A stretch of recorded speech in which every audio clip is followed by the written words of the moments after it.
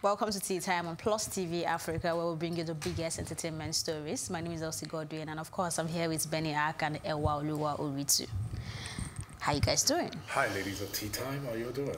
Hi, gentlemen of Tea Time. How you doing? I'm great. Okay. All right. So by now, I know you should know that Davido and Joel, they are like this, like one and one together. So he shared a 30 BG neck piece on his Instagram page with Ifeanyi's face on it, and captioned it, "I did not come to play." The necklace seems to cost around 150 million naira, according to bloggers. Rumor, however, has it that he may have removed Imade's face to replace it with Ifeanyi's face. Now, the question now is he removing the face and replacing it with Ifeanyi's face because Ifeanyi is a boy and Imade is a girl? Or is this an entirely new piece? Or is this because Ifeanyi is the child of his love? I don't know, but Benny, you are the guy. What do you think? Let's go with the traditional setting where the country, Africa, will come from. There's always this adoration and worship of the male child. There's always the emphasis of the male child being placed over the girl child. And so you see in marriages where a woman just has female children, and there's a clamor for her to get a male child because you feel by that way you stamp your feet in that family. You've come to stay because you have a male child. So there is a child that will carry the name, like they say. There's this adoration and worship of the male child over the girl child. And David has always been someone who's into jewelries a lot, we can tell. I want to say partly excitement. He did it for Imade. Okay, now there's the boy on the way. Maybe he just felt, you know, let me change the face I have to the boy. I don't know for what reason he did what he did, but again, I think like I said, to go by the traditional setting we have, he's excited he has a male child right now, and so he's going to flaunt him. He's going to show it the whole world to know that, okay, this is my boy child, and he's here for me. Maybe as time goes on, he's going to wear another medallion with Imade's face still. You know, like for me, I have a tattoo of my boy on my arm, and the reason why I've not put that on my girl because I don't trust tattoos here. Okay. Well, I got a tattoo when I was out. Somebody asked me one time ago, okay, you have 2 kids. How come your daughter's name is not on your sleeve? I'm like, she will be on my sleeve. All right. So why Davido did what he did is personal to him, and the boy is over the moon about his boy child. I mean, I totally agree with everything he said. You don't think it has anything to do with who has the child? Not necessarily, because if we're to go by that, I don't know what kind of relationship he has with Imade's mom right now. He's, you know, but again, if you decide to look at it from that angle, yes, I mean, he's definitely in love with Chioma. And he has bragged about her as the love of his life, brought her on stage and international tours. And so you can't deny the fact that Davido is really, really madly, deeply in love with Chioma. So that could be another reason again. That could be another angle. You know what, hey, you're the love of my life. You're the one in my life right now. So to let you know that, you know, I'm serious about this relationship, this thing we have, I'm going to put our son's face in my medallion. So it could be. I know if I say, reasons to if I say Chioma is Davido's wife now, you'll be like, I mean, they're not married yet. They're not married yet. Yeah, but I feel like if I were Chioma, and I have a child for Davido, like I'm in Chioma's position right now, and I have a child for Davido, and he has the face of a child from his baby mama on his pendant, I probably won't be comfortable with it. And that could be an angle again. It's possible. It's better you just don't have any at all, or have my son on your pendant. It's something I can do. So I wouldn't say for sure that we know that this is coming from Chioma or this is a decision made by Davido because this is a boy. But of course, that's a probability also. Yeah. Chioma was like, okay, hey, why are you still wearing Imade's medallion? I mean, when you know you have a son, that's also a probability. But it's still best known to Davido why he did what he did, and I think it's entitled to do. It's his prerogative to do what he wants to do. It's his money.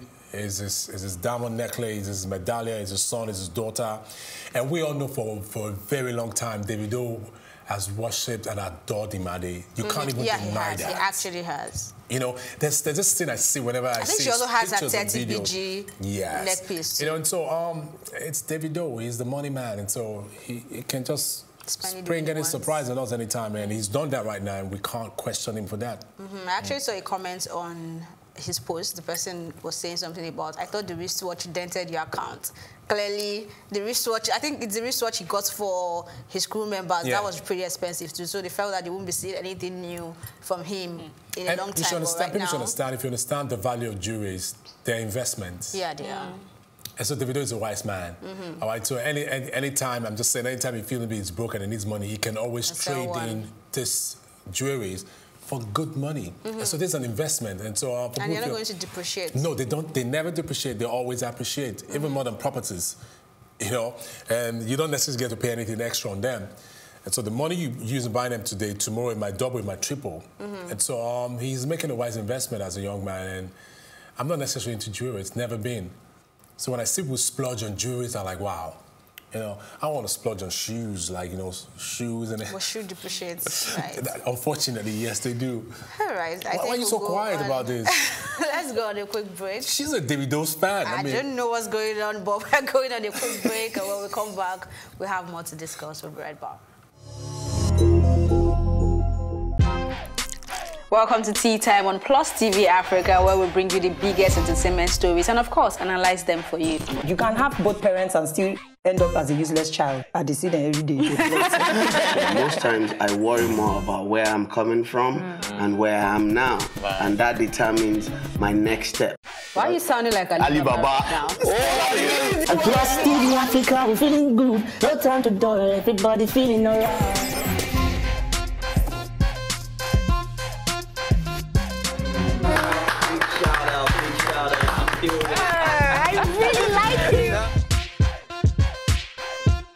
I can still make music and people are still buying. Sometimes I look myself minimal IU. Akpala music is for mature-minded people. I got DMs sometimes from Malawi, like, Sleeping early.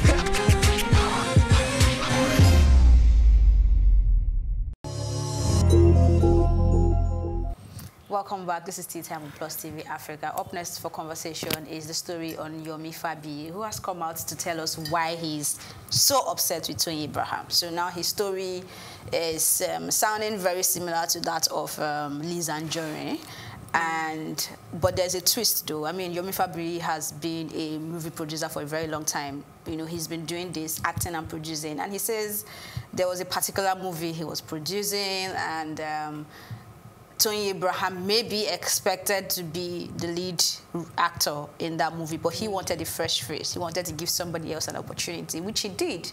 And that probably did not sit well with Tony Abraham. And then when he was promoting the movie, an anonymous handle, someone that's supposed to be a fan, came out to review some things about him in the comment section of our popular Nigerian Instagram blog, that's Instablog, and that became a topic for conversation. And he is also insinuating that that person or Tony Abraham is behind that account, whether it's related to the person or friends with the person, whatever it is, but he's insinuating that she knew who this person was. So, I don't know.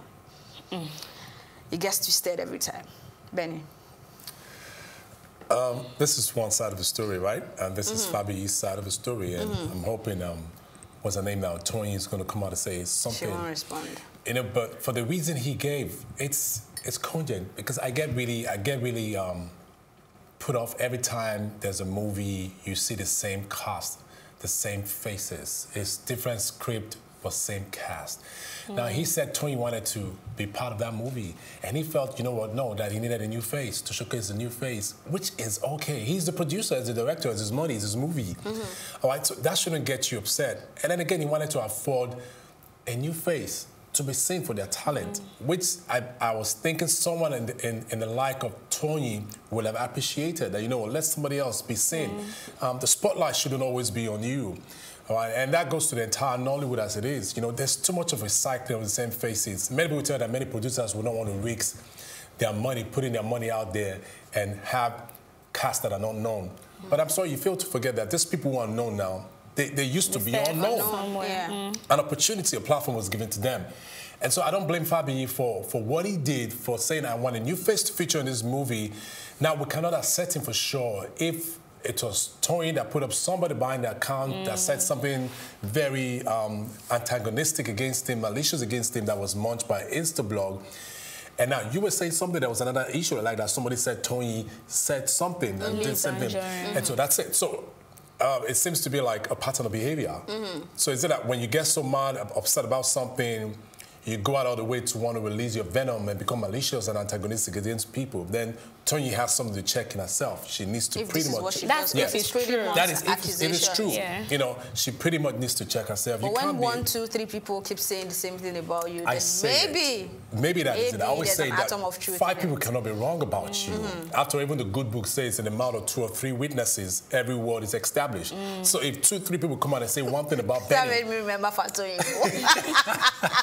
Wow. You just had to go there, though. No. You know, so 2 or 3 people cannot be wrong about one person. You know, and so I know there's a whole lot of monkey business that goes on in Nollywood. A lot, yeah. A whole lot of monkey business, a whole lot of dirty things that happen. We've had stories of producers, directors say, you know what, I need to give you a role, I got to sleep with you for the female folks. Even a friend that was around here last week said the same thing. I mean, just as simple as a cameo, the producer was insisting, I got to have sexual knowledge. You're like, what is going on here? And so it lets you understand how much of lobbying happens in the industry. Yeah, and how people don't mind. They will get over you, step on your toes to get your role. You know, we need to come to a place where we appreciate each other's talent and realize that, you know, the platform is large enough for everybody to shine. I can never be Elsie. Elsie can never be me. There's something peculiar to Elsie and something peculiar to me. And if we could just bring that together, I think the world is going to be a better, and a better place for everybody to live in. For me, I think it's time Tony comes out to address this issue. She should say something. I mean, if different people are coming up to spring all these allegations against you and you're just forming the matured one, the quiet one is the matured one. It does not even work that way. It doesn't work every time. You need to, I mean, say something. If you're not the one, defend yourself. Silence sometimes can mean assent. I mean, that's it. Because every time this happens, you're always the quiet one, not saying anything, and you're making everybody look like they're crazy. But I don't. Right now, I'm thinking that this is real. Approach, like we agreed, was a bit too much. But she made her point. She wanted to say something, and a lot of people came to side her. That means something is up somewhere. And if all these things keep coming up, I think she should just come out and address this issue. And if it's what she does, she needs to change. Change is important, even though we're in the we are in the change era. This is next level. Okay. Moving on, let's go on a very quick break. But when we come back, we still have more to discuss. We'll be right back. Welcome to Tea Time on Plus TV Africa, where we bring you the biggest entertainment stories and, of course, analyze them for you. You can have both parents and still end up as a useless child. I see them every day. Most times I worry more about where I'm coming from and where I am now, and that determines my next step. Why are you sounding like Alibaba now? Plus TV Africa, we're feeling good. No time to dull, everybody feeling alright.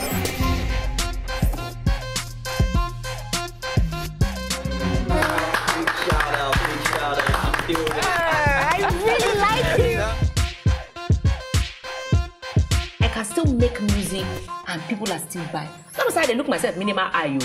Akpala music is for mature-minded people. I got DMs sometimes from Malawi, like, Sleeping early.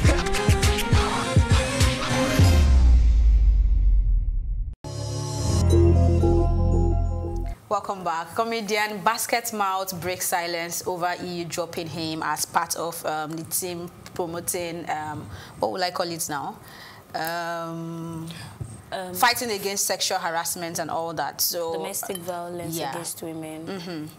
So I don't know. I felt some type of way about his posts. I can't put them in words right now, but I just know I felt some type of way, and I feel like when this happened, when he put out this statement years ago, he did not come out to apologize. A lot of people said so many things, told him it was wrong, told him, I mean, you're a public figure. As at that time, Basket Mouth was still very big, right?